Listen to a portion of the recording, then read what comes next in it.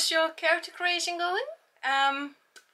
Mine is not going as well as I would have liked or preferred, but at the same time, I need to remind myself that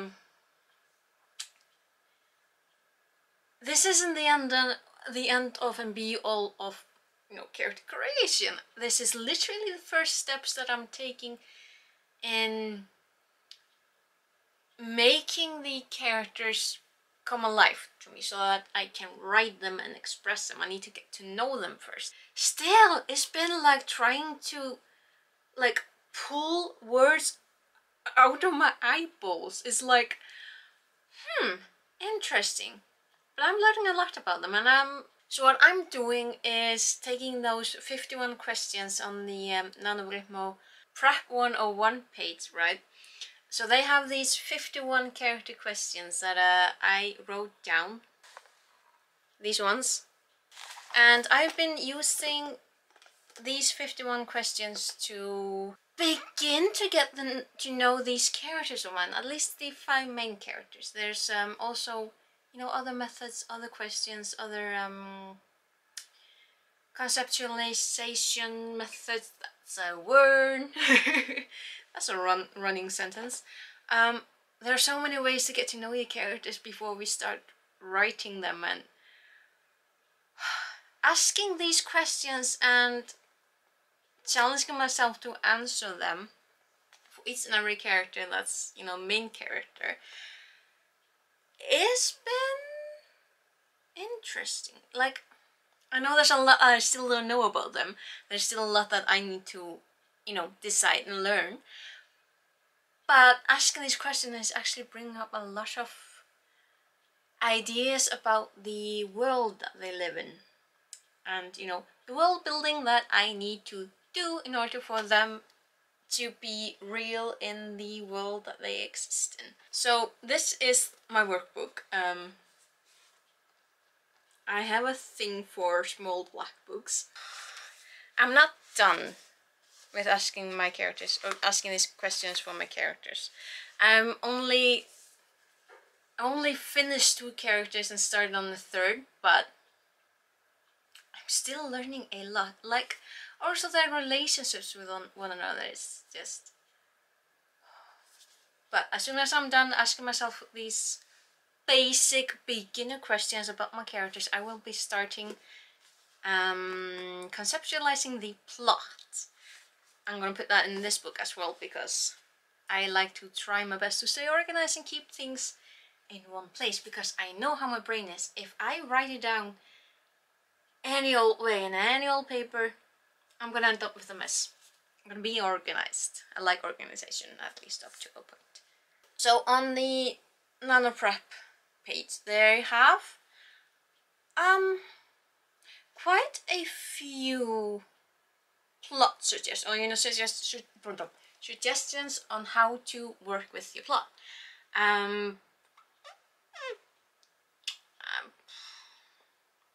Honestly, I know that there are 5 and I should have written this down. I can't remember what 3 of them are called, because they were the least interesting to me. The ones that I found the most interesting, I obviously wrote down in my general working book. The ones that interest me the most were Catitastics 3-act 9-block 27 chapter outlining method, which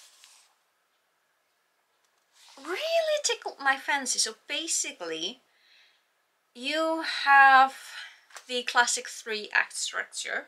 Each act is separated into 3 blocks, so 9 blocks in total, and each block is separated into 3 chapters.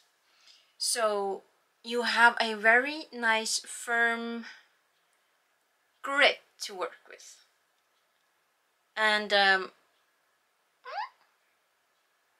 tickles my fancy. That seems really, really organized. I think I'm gonna try that one. The other method that I really like is called the plot dot. This one.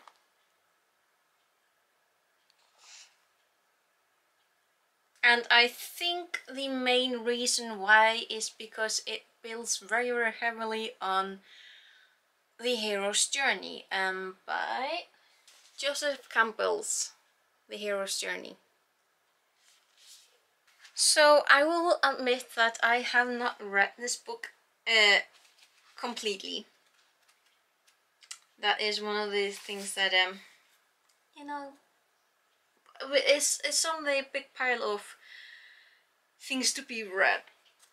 But you know, this is one of these books that everyone keeps referring to. Okay, I say everyone. A lot of people refer to, and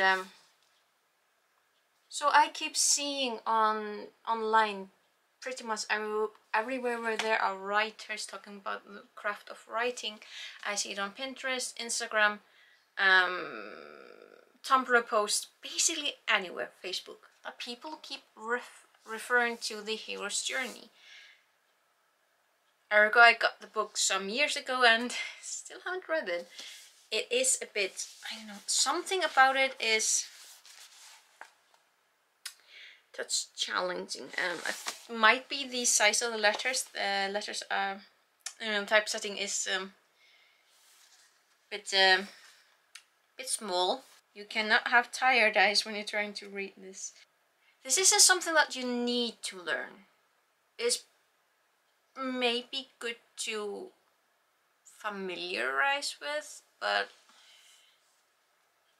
I wouldn't say that you need to learn this. I want to, because I'm curious, and I'm curious about what people are talking about when they talk about hero's journey. I can comprehend the conceptual, in the context of what I've seen on the internet, but I would like to read for myself exactly what people are talking about. So, but yeah, because the plot that really references or draws heavily from the hero's journey, well, again, I don't need to read the hero's journey right now in order to use the plot. I am most interested, out of the 5 that the NaNoWriMo 101 page has, with the 5 plotting methods, I'm most interested in those 2. I'm kind of telling that one is a circle that you can play around with, and the other one is grid, basically.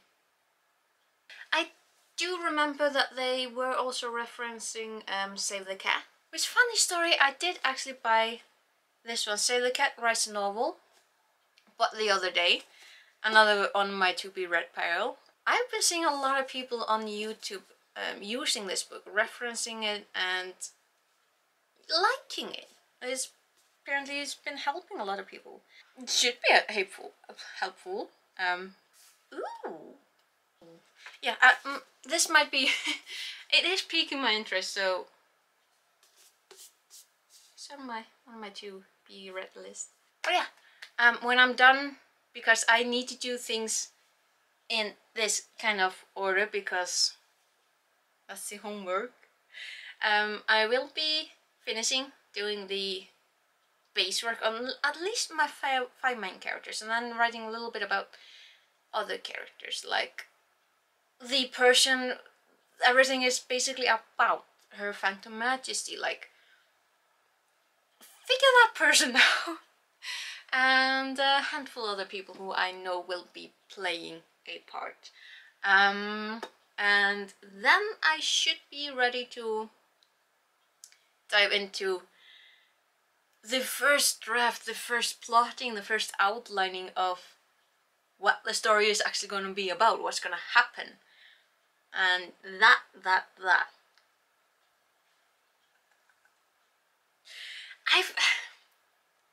I feel like I'm playing a game.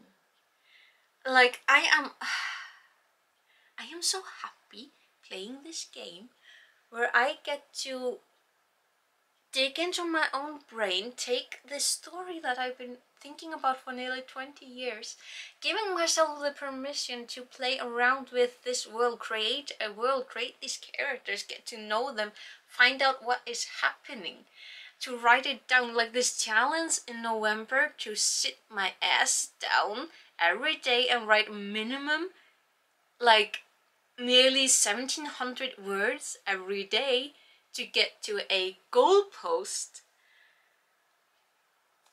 and sharing it with other people. It feels like a game. I'm really hoping that this stays like this. Like,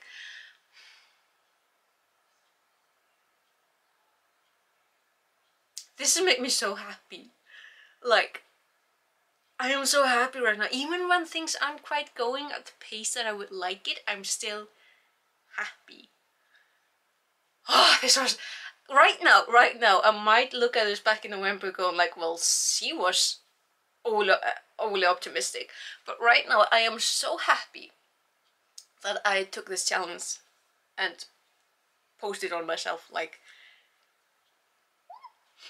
but yeah, that is me rambling this time. So, do please tell me, are you as excited as I am about November? Because I'm having fun. Because I'm having a lot of fun just doing this. Like with the plot, with the characters, with imagining what's going to happen next. What's the world? Who are you? Where did you pop up from? Who are you? It's just... So yeah, I can't wait for November. I may sound like a lunatic right now. I'm probably, as I said, I'm probably gonna look back in November and go like, whew, nut job. But anyway, so this has been me gushing about things this week. I'm playing a game. So I will hopefully see you next time. Okay? Take care, and we'll see you later. Okay? Bless, bless. So I got this over my desk always to remind myself of, you know, like basics.